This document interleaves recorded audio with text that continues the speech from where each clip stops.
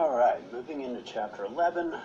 Primary topic of Chapter 11 is solutions, and I sort of have a subset that we'll get into colligative properties here as well.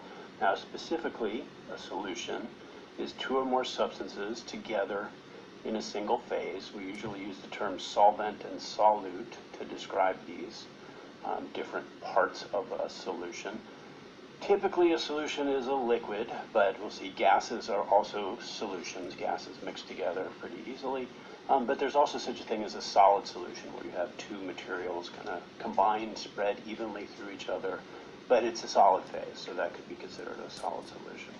Now, one of the primary aspects of solution is how we describe how much of the different portions there are, how much solid is there versus how much solvent is there.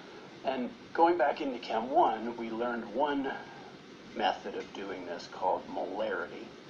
And this is certainly the most useful for chemical reactions because it gives us an easy link to how many moles of material there are present in our solution. So molarity was defined as moles of the solute per liters of the total solution, so not just the solvent, but the total solution that you make when you mix them together. And we abbreviate that with a capital M. Technically, it's an italicized capital M, not quite so easy to draw. That's one we'll come back to and we'll use in this chapter as well. But one of the things that we want to focus on here are other ways we would describe concentration, how much of a solute is dissolved in a solvent or similar relationships. So there's a couple of new ones that we want to think about that I'm going to describe below. So one new one we'll use this chapter is called molality. So just one letter difference, it's an L there instead of an R. Molality is defined as how many moles of solute there are relative to how many kilograms of the solvent there are. So instead of part over whole, like molarity is part over part, and we'll see molality is useful for circumstances where temperature is changing, because the volume of a solution can actually change some with temperature.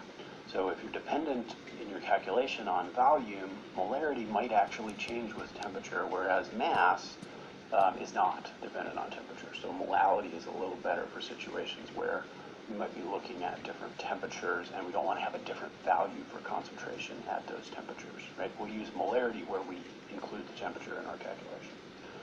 Okay, so molality, moles of solute per kilogram of solvent. We will also want to look at a quantity called mole fraction. And the symbol for mole fraction is the capital chi, so the Greek letter chi. So it looks kind of like an X, but I use this kind of wing on the side to show that it's a little fancier than an X. Mole fraction is moles, and it could be either. It's either moles of solute compared to the total moles in the system. So that would be moles of solute plus moles of solvent. Or you could also do one for moles of the solvent. How many moles of solvent are there compared to how many total moles are there? And a little strange, but it's typically thought of as moles of solute, but we'll see in the application we're going to use it for in this chapter, it's moles of solvent that we want to compare to. So it'll be mole fraction of solvent that we want instead of just mole fraction of solute. So maybe a little subscript solvent there would help out when we're going to do that. So think about that as we get to it in the problems. And then the third measure of concentration we want to talk about now really isn't particularly new, but what's new is we'll want to be able to move from one version of describing concentration to another. So this would be weight percent, and more technically mass percent is probably a little better way to describe this. As long as we're on Earth, weight and mass are the same, but if we're not under Earth's gravity, weight and mass aren't quite the same. So mass percent is probably a little better way to describe this.